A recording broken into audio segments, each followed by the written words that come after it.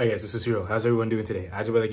So today I'm going over what to do if you recognize any sort of hate in your heart or your mind, okay? So there's two main things that cause hate, okay? And it all boils down to also two things: identification and attachment. So mostly, if you combine the two, it's what parts of your identification are you attached to? And I'm going to explain right now in a second. So let's just say somebody is really annoying and you hate them, okay? There's a few parts that it could trigger inside you that cause hate. So one aspect of it could be, okay, let's just say this person is annoying because they're funny, right? There's two sides of this coin. The first side is that, okay, I think that I'm funny, right? So when I see somebody else trying to be funny, right? Because I think I'm the funny guy. I think I'm a funny person, right? And I think the world revolves around me and things like this. Is just how the ego thinks, right? So when I see this, sometimes energetically, there's all sorts of energetic factors, but to make it simple, sometimes when I see someone else being a little funny, I could hate that. And I'm hating that because I'm attached to that sense of humor that I provide for me, my own self. So when I see it, somebody else trying to replicate that, I instantly don't like it, right? It's kind of like a similar thing to, like, if you're trying to attract someone of the opposite sex, right? If you see someone else trying to do the same thing, you could hate that, right? Because you recognize that energy in yourself, right? And you need to just accept that in either the situation, the funny thing or the attraction thing, that you are not the only person who's funny. You are not the only person that's attractive. You are not the only, right? Once you accept that, accept that this energy, I'm not special, like, right? I mean, we're all a little bit special, but it's not just I have it, I'm the best, blah, blah, blah. We need to accept that other people have this as well, okay? Now, another side of this coin is that somebody has something that you don't have, either in a good... Okay, actually, let me continue on this point real quick. Okay, so I gave an example of somebody that has something that you have that you like. Sometimes somebody can have something that you have that you don't like, and that could bring up hate. And it's actually hate stemming from your own self, but it's just showcasing itself through someone else, right? So, and that's the only way you can recognize it, because obviously you haven't recognized the subconscious parts of yourself that you hate. Okay, so let me give you an example. Let's just go back to the funny thing, right? If somebody is funny, and let's just say they're annoying, let's just say they're annoying, okay? They're just not being really funny right now, okay? So this could bring up some sense of you that, hey, maybe I want to be a funny guy, but I'm not that good at it, or something like that, right? So when you see somebody else trying to do this,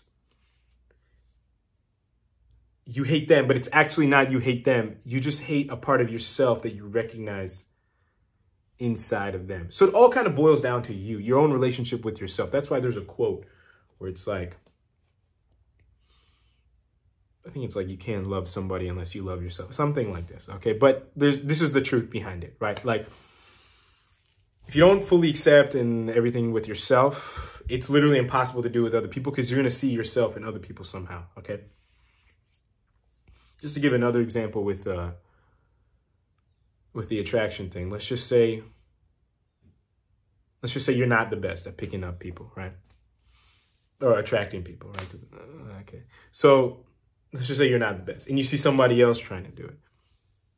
Now it's like, you really don't like that. You kind of just get away from me, whatever. But it's not actually directly that person. You're recognizing a part of yourself in that person, okay? So I hope that made sense. Now, I gave the aspect of if somebody has something that you also have, either that you're attached to and that you like, or that you really don't like. Okay. Now, moving forward with the, if somebody has something that you don't have, okay, how this could cause hate and what to do.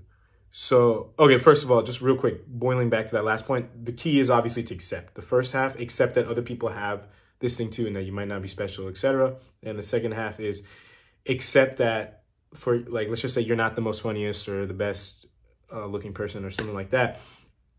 You can just accept that within yourself to remove the hate in yourself so that you don't indirectly hate other people for having those qualities that you recognize that they also have, that you don't like. Okay, now moving on.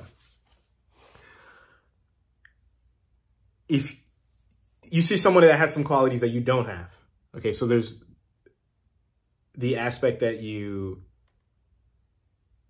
they have something that you don't have that you like, and there's an aspect of they have something that you don't have that you don't like.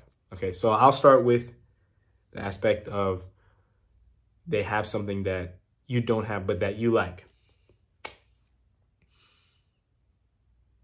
Let's say somebody's really funny. Okay, I'm going to use the same example so you can kind of see, and then you can kind of really fully understand two examples, the funny and the attraction thing. So that way, any example that you have in your own life, you can kind of really hopefully hit all these four corners. Okay.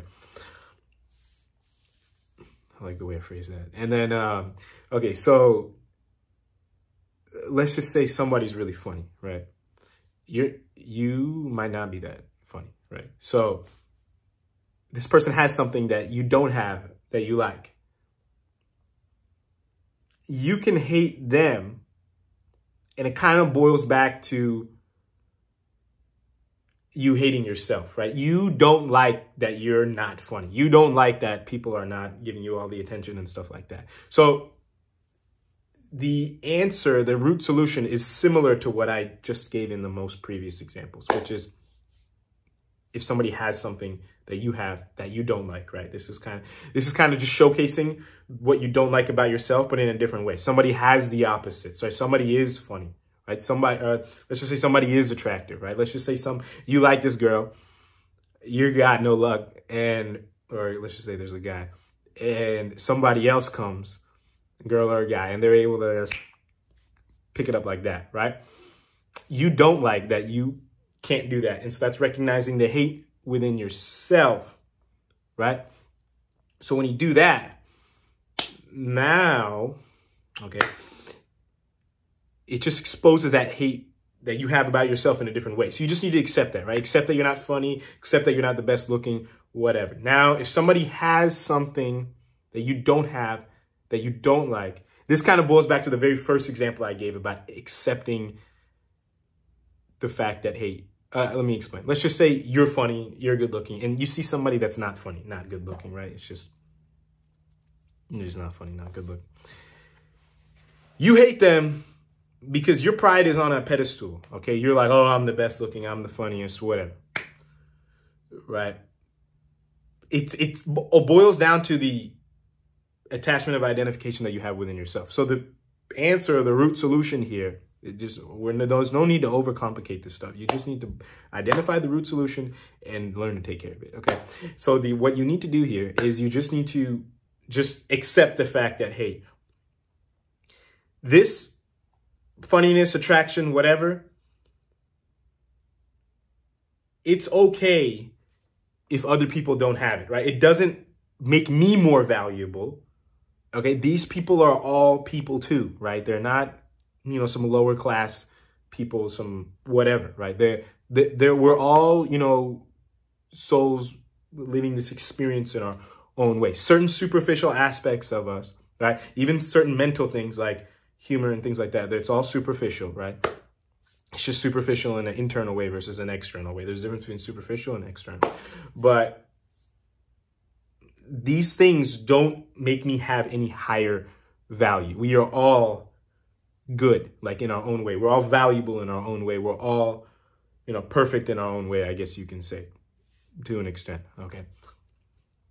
So that's it here. So I hope that answers the topic of this video, which is how to tackle hate, Okay, I think that's what I'm going to title this. So yeah, I think that's it for this video. We just hit 10 minutes. If you have any questions or comments, as usual, you can let me know. And until next time, I'll talk to everyone later. Thank you all very, very much for watching.